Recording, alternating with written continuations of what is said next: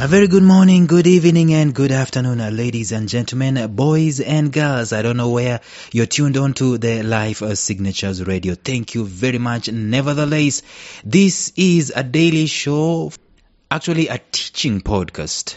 Teaching, inspiring, motivating, all that stuff on 3 subjects: purpose, productivity, resilience. Those 3 are critical in life. We are in the middle of a series right about now.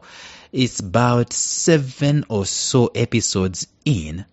We've been talking about the fullness of the glory. How can we attain the fullness of our glory as individuals? And we've been looking at that up to the level where we started talking about the 6 pillars of the fullness of our glory. We've already talked about pillar number 1, which is uniqueness.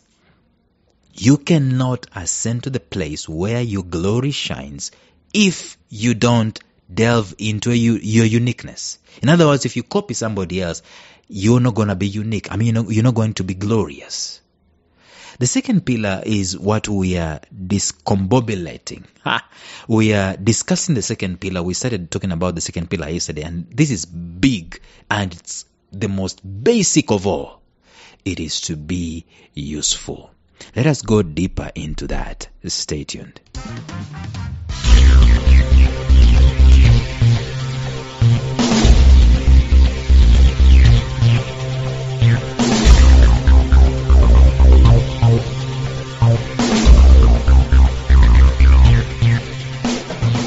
Welcome to the Life Signatures podcast with Lawrence Namale. Lawrence is a life coach, author, and keynote speaker who loves to tackle different topics on purpose, productivity, and resilience. His mission in life is to awaken all your boundless possibilities available in you. Life Signatures podcast is dedicated to bring to reality every single person who knows that deep down in their gut, there's got to be more to life than this. And now, here is your host, Lawrence Namale.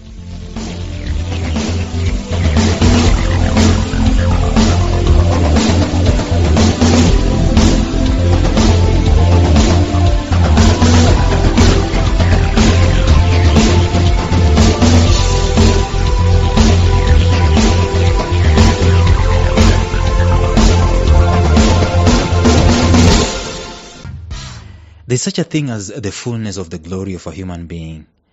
And I'm keen, ever since I started talking about this, I am keen to make the point that it is not a colossal, it's not a wave where a certain dispensation of, a race or a generation, you say that this generation was more glorious than the other generation and so on. No, when it comes to the glory of a human, it is like the fingerprints. You don't have someone else's fingerprints. Actually, you don't even have someone else's voice print unless someone apes you.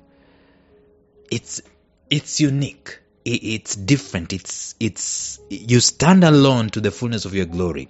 You are the only one. I am the only one responsible for the fullness of my glory to show up or to show off. And how am I going to do that? I need to know these pillars. And we've said over and over again that anyone, anywhere can actually display this fullness of their glory. But we need to get ignorance. There are some 2 things that we talked about in one of those episodes that have passed.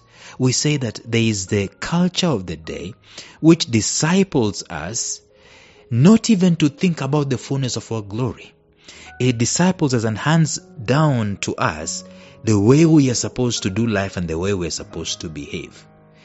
And it is totally oblivious, doesn't celebrate the individual uniqueness and fullness of the glory. That's the first thing. The second thing is ignorance. When you do not know that you can become glorious as a human being, you will not become glorious. Because you cannot become glorious arbitrarily or by fluke. You've got to know.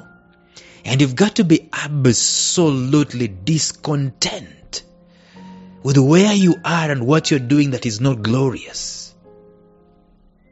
We get so complacent. The third thing, we get so complacent when we have, done something celebrate something, like win an FA Cup. Okay, that's a very cheap example. And we feel like we've arrived, we become complacent. But I gave you a scripture, I think it's Proverbs 4:18, that says, your light shines over and over again every working day until it becomes brighter and brighter, until it becomes full glorious. Proverbs 4:18. If we're going to do that, we've got to, number one, know that we are unique. Number two, we've got to be useful. We started talking about usefulness yesterday in the episode. We've got to be useful.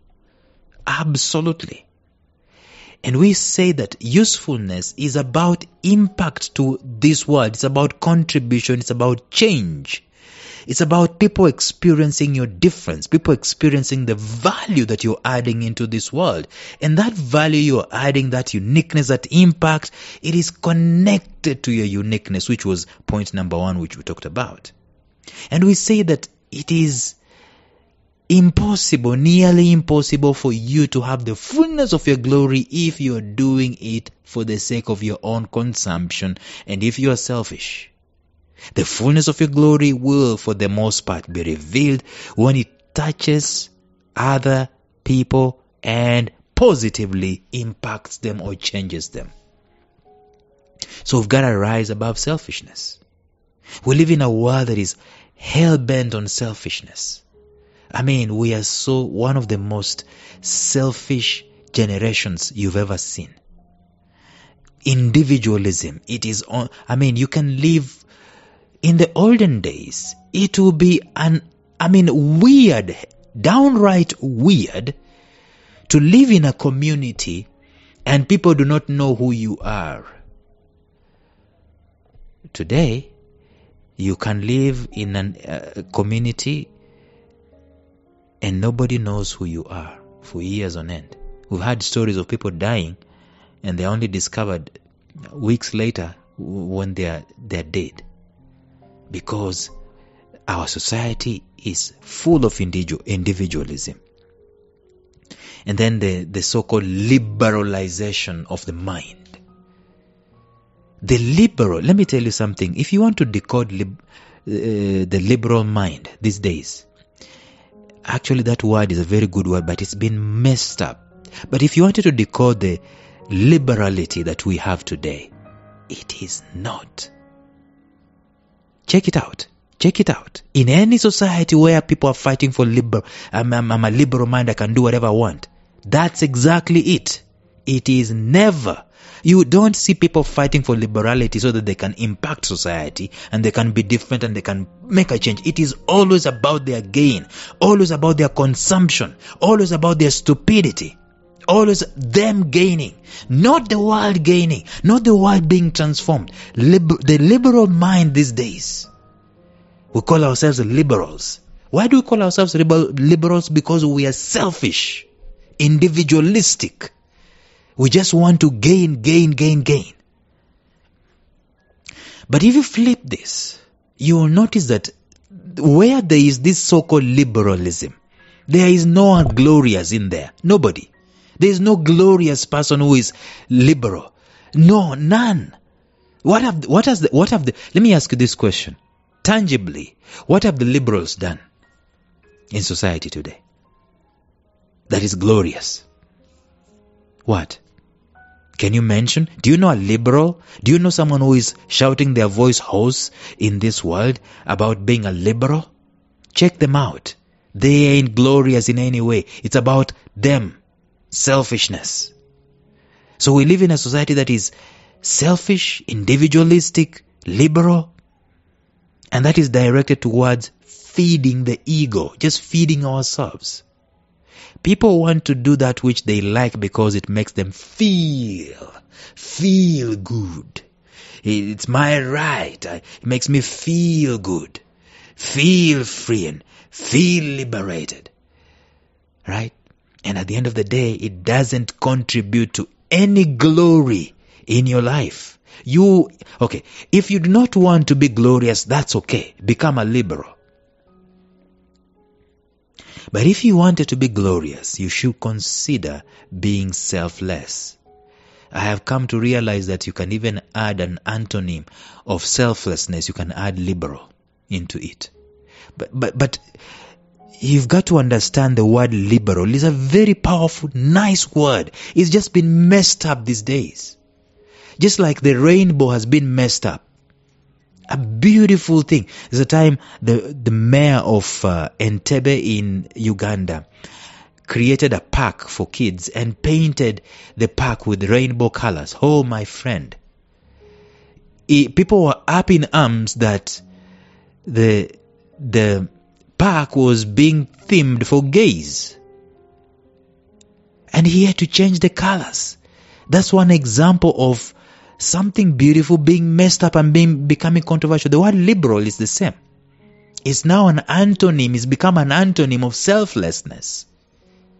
The antonym, one of the antonyms, the modern antonym of selflessness is liberality. Being a liberal. Anyway, increasingly, the glory of the human race is waning away with each succeeding decade because of this approach to life.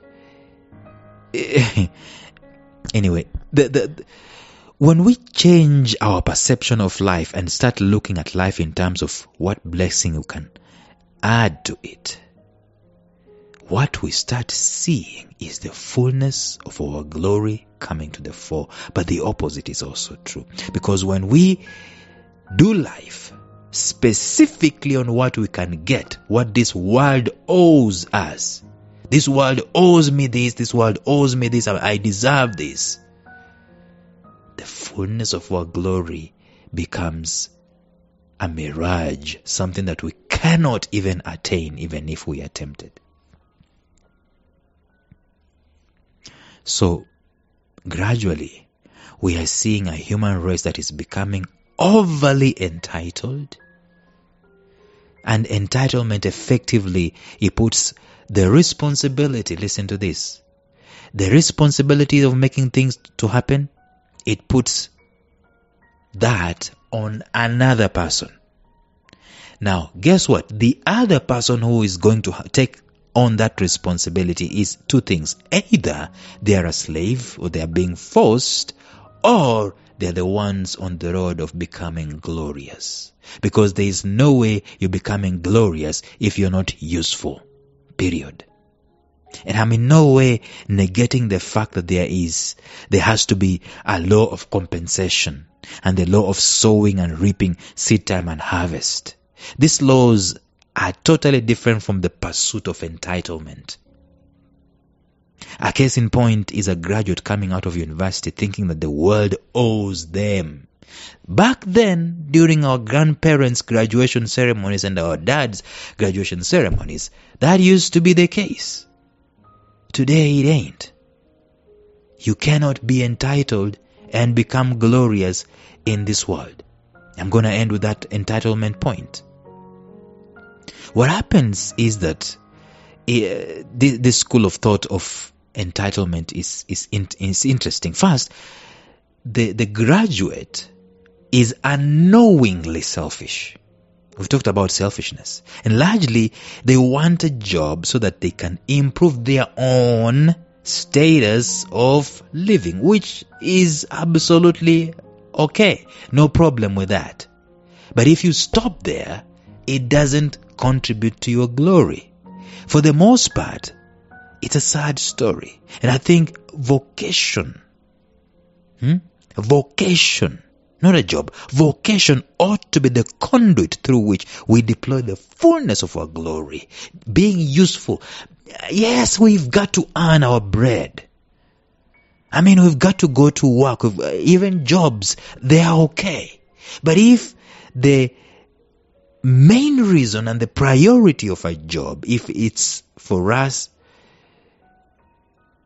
just to feed ourselves, just to pay our bills, there's no problem with that, but it doesn't contribute to the fullness of our glory. If you're interested in the fullness of our glory, then the jobs that we are doing, primarily we've got to be doing these jobs to solve a problem, create an impact, transform, make this world a better place and add value into it.